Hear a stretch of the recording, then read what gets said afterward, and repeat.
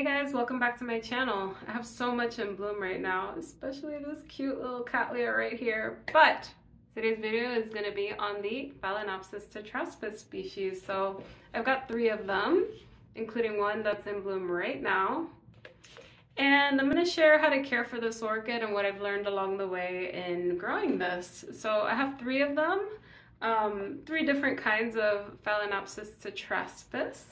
The C1, I have one that is C1 by Mr. Huang, and I have one called Phalaenopsis Tetraspis Imperatrix.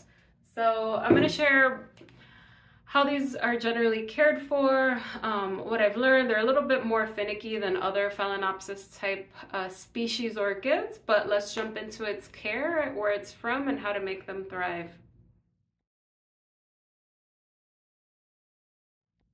So this orchid is endemic to Southeast Asia, and it is a species. It's an epiphyte, Phalaenopsis, and they don't get too big. So I've noticed that they tend to have these leaves, they kind of hang over the pot, and even when they're mature, they don't get super massive, like say like a Phalaenopsis bellina.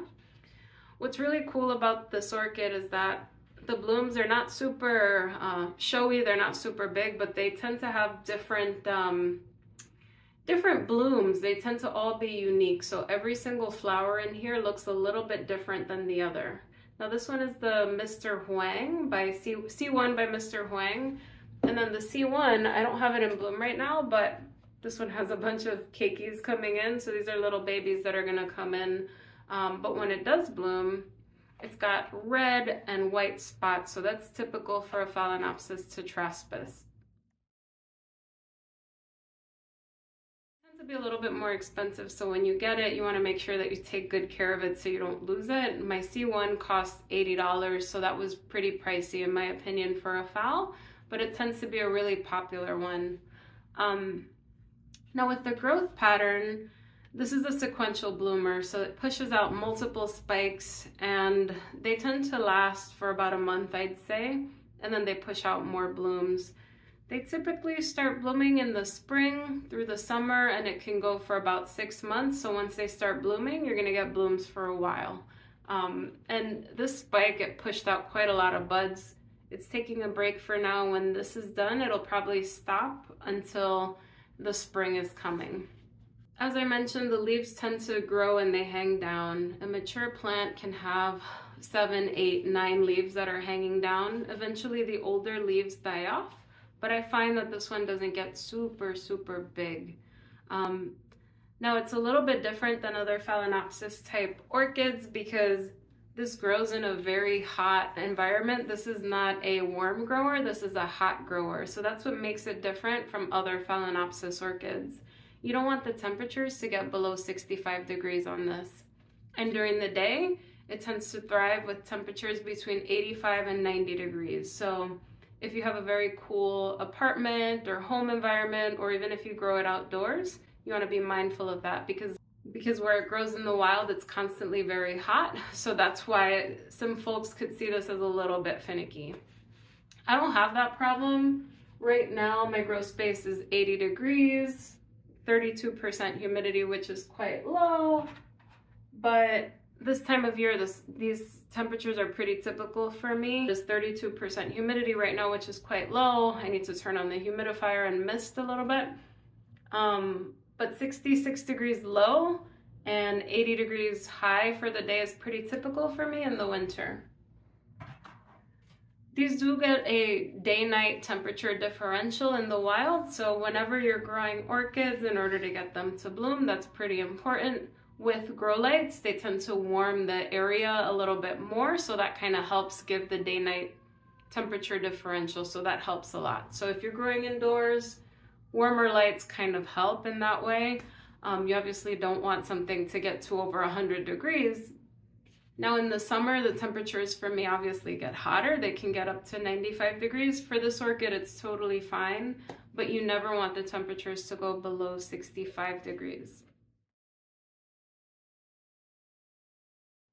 This is an epiphyte, so it typically grows on trees. So in the wild, it grows in a very, very humid environment. If you're growing this orchid indoors though, it's hard to maintain that humidity. So what I like to do personally is I grow all of my Tetraspis orchids in sphagnum moss, and that makes sure that it gets a lot of humidity around the roots.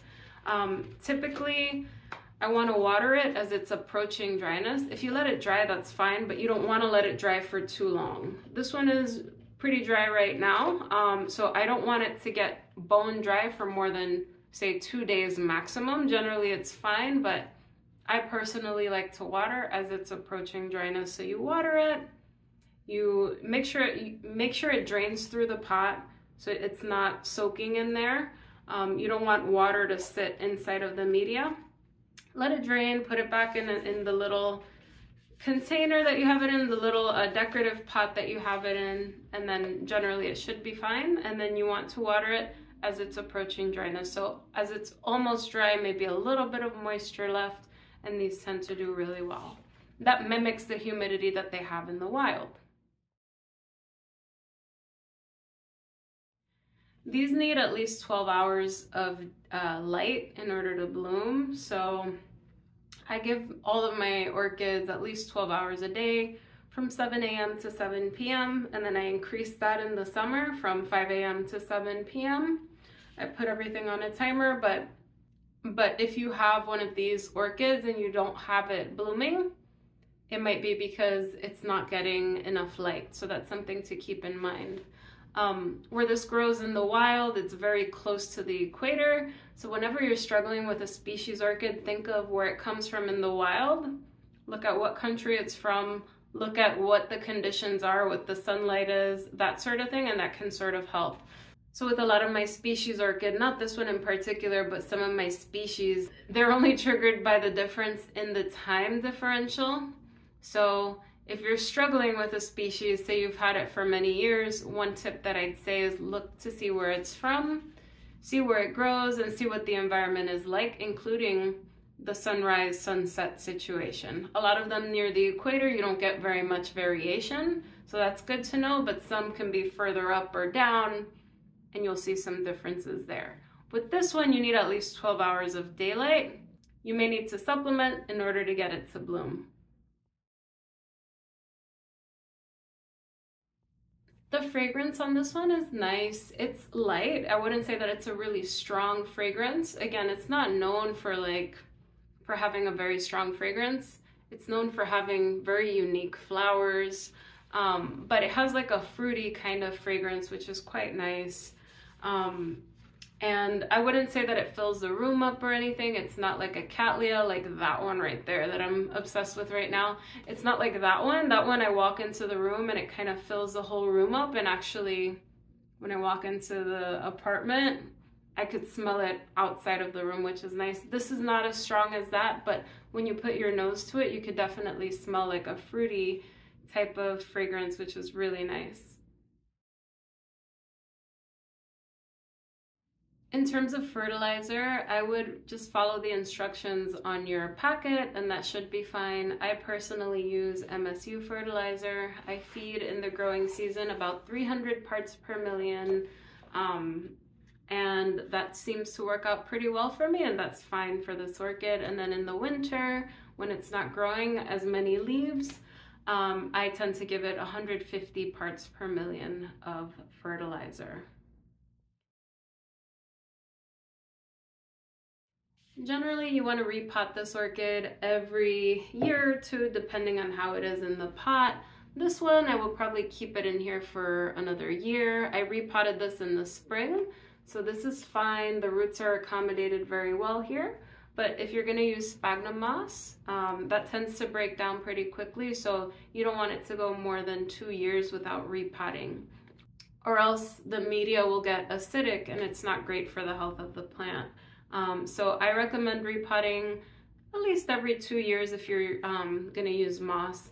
Now, if you live like in a very hot and humid environment, you might be able to get away with mounting it, especially if you have humidity of over 80%. But say you're in the United States, you grow indoors, you're gonna have to use some sort of media, or if you're gonna mount it, you have to water it daily. And keep your humidity high with a humidifier sort of situation. But if you use bark, you want to water it a little bit more. If you use moss, you want to water it a little bit less often, but generally you water as it approaches dryness and it should be fine. I'm glad that these are not that big, just because I have so many Phalaenopsis that have gotten so huge on me. So this is pretty nice. Like I said, they can be a little bit expensive. So if you find one, you want to make sure you keep it alive, just given that the price of some of these. But they have a really nice variation on the flowers. Now there are Phalaenopsis speciosa as well. Those have now been classified under Phalaenopsis tetraspis because it's now been known that these are very similar orchids. They may have the same sort of lineage from the same area, so now they are classified together. There's not a ton of hybrids of this one. The ones that I have are a little bit different, but in general, the biggest thing about them is that the flowers are all very unique, so you're not going to get the same flower. Many of them come out white with different red spots on them. Some of them come out red, but mostly you get white flowers with pink splotches on them, which are really, really cool. And like I said, they're not known for having these huge flowers. It's known for the uniqueness of each flower, which is pretty cool. Now, in terms of where I personally got these orchids, one of them is from Sophie's Orchids. I bought from my C1 from a friend. This is the one with all of the keikis. This one came from Sophie's Orchids. That was about $80. And then I got a couple. I got this one. This was gifted to me from my mom. This is the Phalaenopsis tetraspis imperatrix and the Phalaenopsis tetraspis C1 by Mr. Wang. This came from Orchid Classics. So they have a set. I'm not sure how much it was. Maybe it was 3 for $50. But they had, I'll put the information below, but they have a sale. They had a sale about a year ago of the Phalaenopsis tetraspis. If you're looking for some, they have a variety of those orchids as well.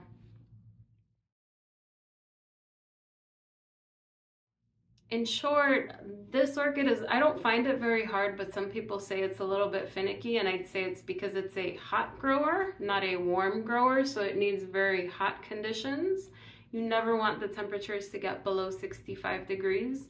And the humidity in the wild tends to be pretty high. So if you have a Tetraspis that's declining, I recommend if you're an indoor grower to get a heat mat. You could put it under. Get the heat mat, just turn it on during the day, turn it off at night. Unless your temperatures are too cold at night, then I would turn it on at night. But you never want the temperatures to get below 65 degrees, and then that should take care of the requirements for that orchid. You want to make sure they get 12 hours of light at least every day. You can do that with artificial lights. If you're growing on windowsills, you're going to have very slowed growth in the winter, especially in the Northeast. If you're just growing, say, like on an east-facing window or something like that. So you may need to supplement with natural light. You may need to supplement with artificial light like I do. I grow 90% of my collection under lights. Water it as it's approaching dryness. If it dries out a day or two, that's totally fine. You can water it abundantly again, and it should be good. But in all, I personally don't find it too hard. Just watch the temperatures. Don't let it get above 95 degrees. Don't let it get below 65 degrees, and you should be golden. Anyway, guys, I hope this video was helpful. Let me know down below if you have any questions, and I will see you in the next video. Bye, everyone.